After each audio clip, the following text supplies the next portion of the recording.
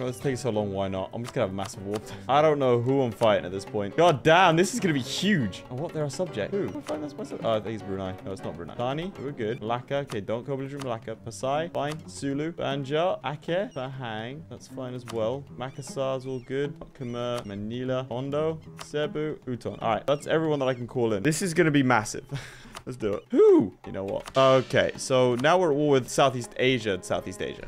I should have probably gotten my troops ready for this. I just have 20,000 men that are just chilling there. Okay, good luck.